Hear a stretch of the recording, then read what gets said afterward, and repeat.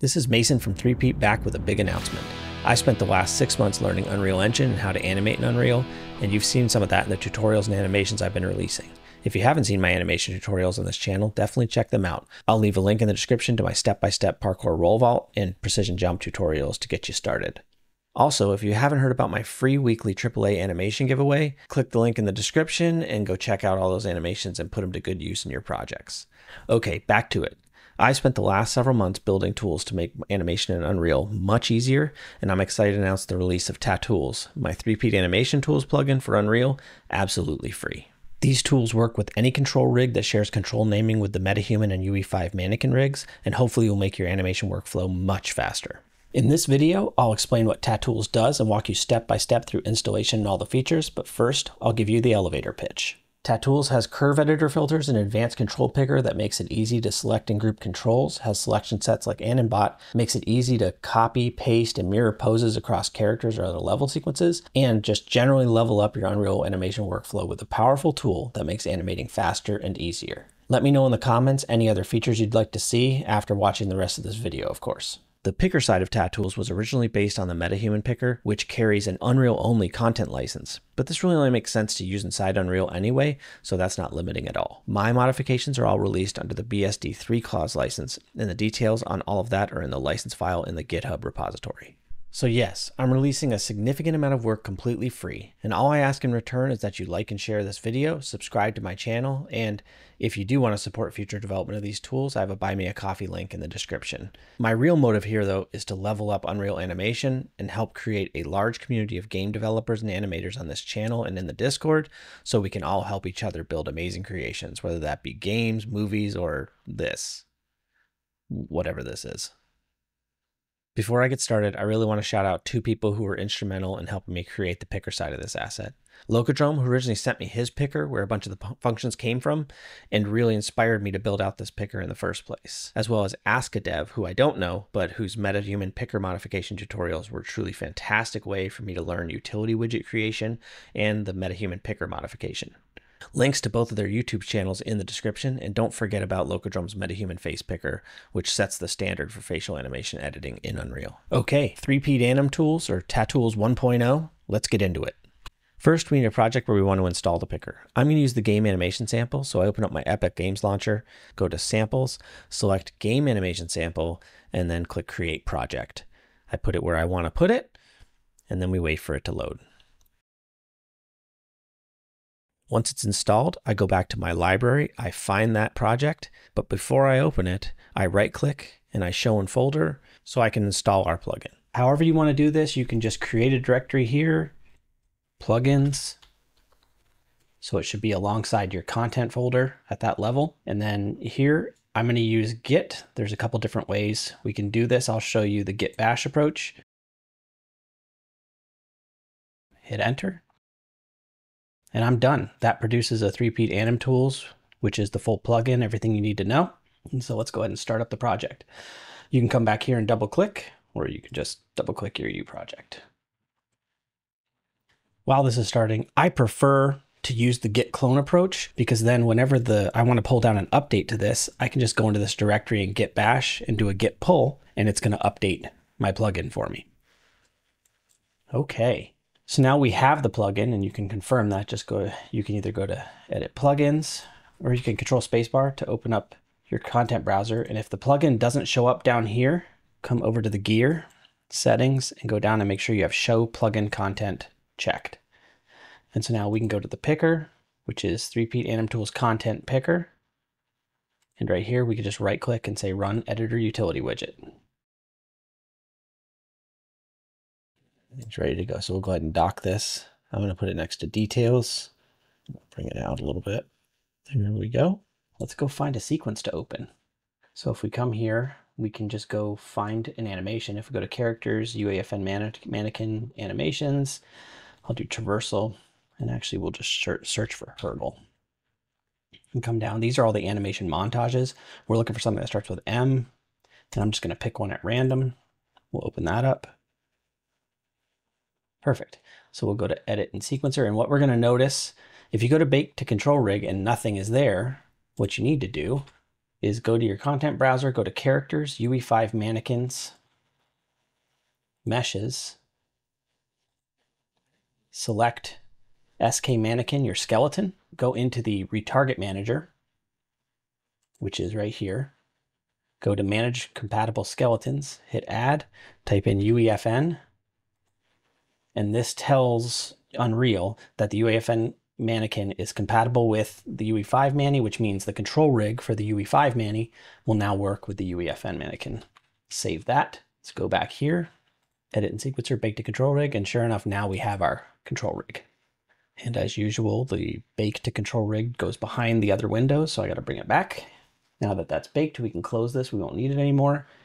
And now we have a sequence open, so you can see. All right. So now let's get acclimated with this thing. So there's a couple things you need to know right away. If this checkbox, which is defaults to true, is auto select first, if that's on, then whenever you start interacting with the picker, it's going to pick the first actor here. You'll notice none are loaded. So if I hit select rig, that's going to automatically hit this refresh. It's going to find all the actors in the scene and pick the first one. If this isn't checked, these boxes will do nothing. So I just hit auto select first and that actually went and picked him. But you don't need to do any of that. You can just go start working. Like you can just pick a control and get to it. Now you notice I have these anim details in the way. So I'm going to dock them somewhere else because I don't use them very much. And also they don't take up a lot of space. So I'll go down here. We'll use this. So now I can start working. So I'll pick the spine controls right here. You can pick anything in the rig. So as you select these are all your base controls on the rig. And you notice the light colored ones on the outside. There's your pole vectors for your knees and your elbows when you're in IK. And so if I want to select multiple controls, I can hold shift and just add the controls as I like it. If I didn't want to get, say, the middle one, spine 2, I can just control click and that'll remove that selection. First, I'm going to take you on a general tour around the entire picker. So you've got the control selections, and there's a couple convenience controls. So at the top, you've got, select everything in the body, which gets everything but the arms and legs. So then if you hold shift and then click the arm ones, now you've got the body and the arms. And then if you come down here and click the leg one, now you got body, arms, and legs, including the global control, the body offset, and the root. Now, just like all the other buttons, you can hold control, click these 3, and now you don't have any of those selected. And you can do that in the rig at any time. If this was a setup, so this is a common thing that you might want to do is select all of the controls so that you can copy the pose without pulling the global thing. So because it's so common, we've got this button right here that's called body, which will select the exact same thing, but it will also go grab roll. It'll go grab all of the like foot roll and the other controls that are available inside the rig. So you've got that. If you do want the world space positioned controls like global, body offset, and root, just hit all and you'll get those too. And if you have multiple controls selected, so I'll hold shift, I'll go grab the spine, or actually here. If you have multiple controls selected, I'll go grab the right arm and you hit mirror, it'll go select the left arm. So it'll mirror the control selection. All right. So if you're just getting started and you don't want to use all of the extra features of this picker, you can turn off the show all and it'll give you a nice, clean, simplified interface. On that simplified interface, you've just got all of your picker controls. So you have, you can select all the controls in the rig. So now, for example, I have all the spine controls selected at the same time. And then you've got your finger controls. So obviously it'll select everything in the rig, or you can select the entire hand, which is very useful if you're trying to save poses or load poses. And then down here, you've got your level sequence favorites. So for example, we're currently working on this climb. If we control click, that'll save off the climb. And then let's go find another. I think my other one was a hurdle. Yep, here we go. So now we have a different. So this is a hurdle. Here, I'll show you from the game animation sample. So let's control click to set that one. So now if I want to move quickly between them, I can click here and I've got my climb. And then when I click here, I'm on my hurdles. If you're trying to copy poses or animations from one to the other, or just pose match, or just get a general idea of what's going on, that's a really easy way to move back and forth between two different level sequences. And in the picker itself, so in the body controls and everything that's going on here, you have your base level controls in orange and red. So that's, you can select every control in the rig. And these are typically going to be your standard always on controls or your FK controls. The dark orange controls on the outside will be your IK controls. So for example, the legs are in IK right now. And so I can click here and I'm going to get the pull vector for that knee, or I can grab the foot control. Always I can grab foot control or the ball IK control. Additionally, I can switch between IK and FK. So let's just go find, this is the right leg. So if I go select the right leg, no IK, IK. And that's it for the simplified interface. If you add more actors to the scene, you can always hit refresh and you should see them both. I've loaded up a different project that has a multi-actor scene in it already, so that we can talk a couple things. But in this simplified interface, if you have multiple actors in the scene, you can go pick them. And now you'll have everything that you need to work with. So let's move on to the advanced interface. In the advanced interface, you've got 4 more sections that appear. You've got the pose section, which I'm going to talk about in a moment. You have filtering, which allows you to very quickly get to sequencer curve filters. I'll show you, generally speaking, when you come down here, right click and filter. These, I've added a couple: align to first last key, make hold, and you obviously have the Euler filter right there. That's built into Unreal. And I have very quick one-click access, so that if you have stuff selected in the curve editor, you can just very quickly, Control A, you can just very quickly select Euler and you're there. I'll show you how these work in a moment. Then you can key selected and keyhole rig. So whatever, obviously that works exactly as it sounds. Key selected, if you have a bunch of controls selected and you want to key them, force a key on the current frame, wherever your playhead is, you click this button. If you want to key the entire rig, which is very common if you're going to switch from FK to IK, you can key the whole rig and it will put a key on every single control. Over on the selection set side, I have select rig because it is the easiest way to get every single control, every single key in the animation available to you right there. And so that selects the entire rig that you're dealing with. So if I do it for the victim, you'll see you have the different character right there. And then you have selection sets. So we'll talk quickly about selection set. For example, if I want all 3 spine controls and I want to save them off, I'll go ahead and make number 0 spine. I hit control, or I hold control and I click the 0. Now this selects all the spine controls. If I hold shift when I click it, I can change the name. So we'll call this spine. Now when I select this, I've got spine controls. So if I go to local space, rotation, and I can rotate all controls at once. This is also useful, for example, if you want to go grab clavicles, I can click that and then shift click this, and now I've got both clavicles selected. And I can control click here, shift click, and change it to clav. And why this is valuable is a lot of times you want to, we'll go to local, and if I rotate, I can now change them both at the same time. You can do this with shoulders, you can do this with elbows, you can do it with pretty much anything if you want to change things in unison. Now on to pose copying. So I've got this person ready to go. If I select all the body controls, the first thing I can do is I can just come over here and copy that pose. I can also mirror it very quickly. I'll put him back where he was.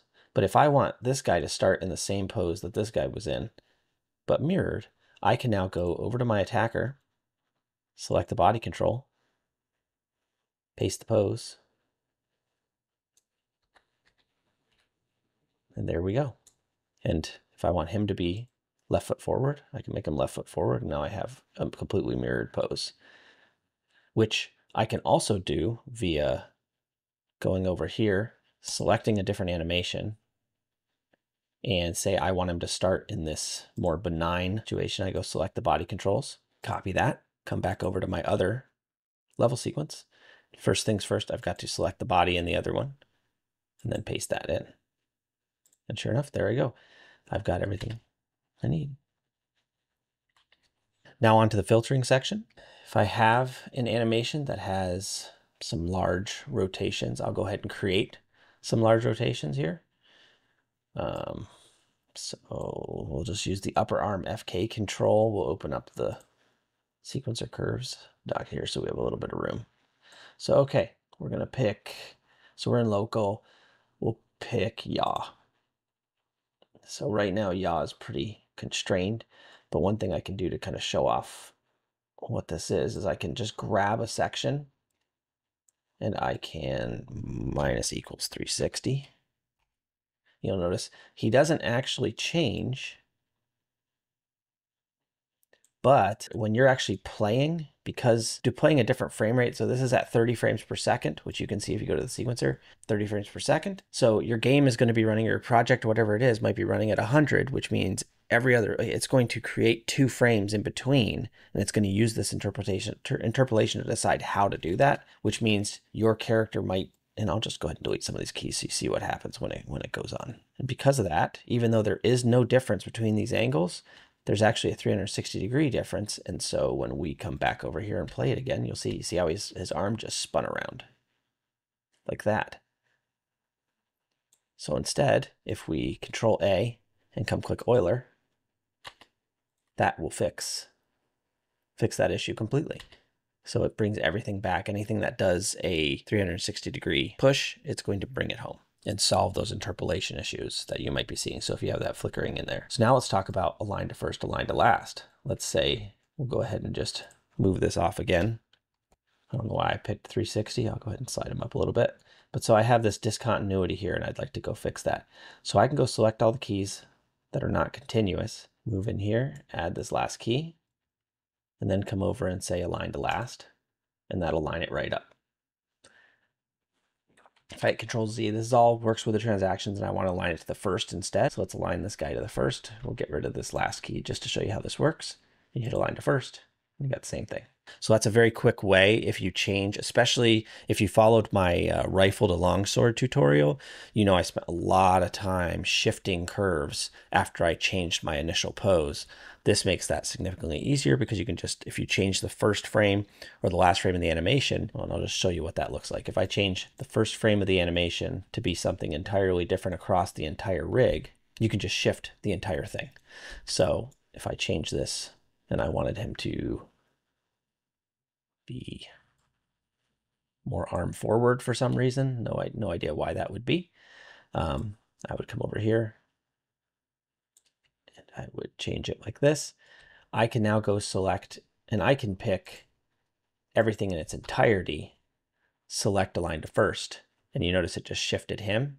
Any ones that need to be shifted will shift accurate to their first key. Or if you change the last frame, you could do it with align to last. So it's a very quick way across the entire rig or a bunch of controls at the same time. However, whatever makes sense for what you've done to the animation, you can just go in and get them all to line up very quickly. Like for example, I have discontinuities here on multiple with this last key right here. You notice they all shift up.